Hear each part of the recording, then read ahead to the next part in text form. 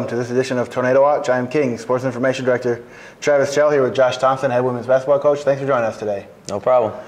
Just about time for another basketball season here. Last year, had a great year, finished 20-9, best Division II record since joining NCAA Division II.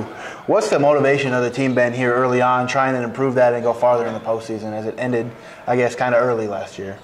Yeah, well, I think everybody was disappointed that we had that early ending last year at home. So everybody's motivated by that and wants to get back out there and get ready and hopefully make a little bit deeper run next year. Yeah, have you been able to see anything in the preseason so far, having practices, where that's kind of led to a little motivation from the older players that were here last year?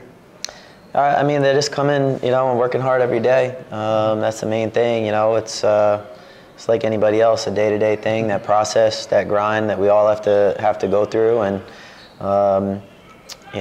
just fighting hard. So. Yeah, how has the practices gone, and scrimmages, exhibitions? Is there anyone that kind of caught your eye here early on?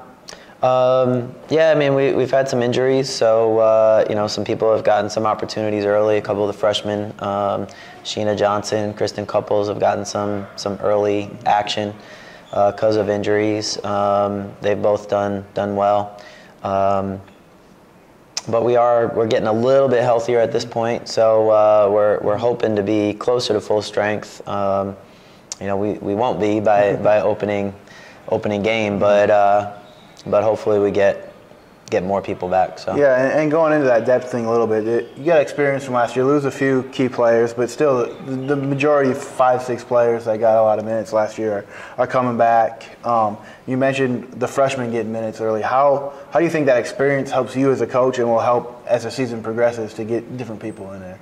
Well, it's just good for us to have that flexibility, because you never know when people might get injured, whether it be a major injury and somebody's out for the season, or just the little tweaks that people get from time to time, where they miss a game here or a couple games there.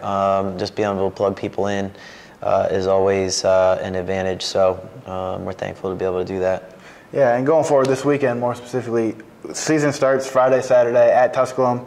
Face Mars Hill on Friday night at 6 p.m. Saturday against Tusculum at 4 p.m. What's the expectation? What are you looking for here out of the opening weekend and then going forward? Well, our expectation is always to win. We feel like that we should be able to do that every time we step on the floor. So that's the expectation. That being said, we got 2 tough teams this weekend that are going to be out there wanting to win just as bad as us. So, opening weekend is always kind of rough. I mean, you don't have much to go on as far as the other teams, but I'm sure they're going to be ready to play, and we'll have to be ready to play too. And it's always nice to play somebody else, other than you're having practice for so long. I'll see someone else. That's always exciting for everybody involved. Mm-hmm. Live stats, live video will be provided by Tusculum. Those links, kingtornado.com. Thanks for joining us, and good luck this weekend. All right, thank you.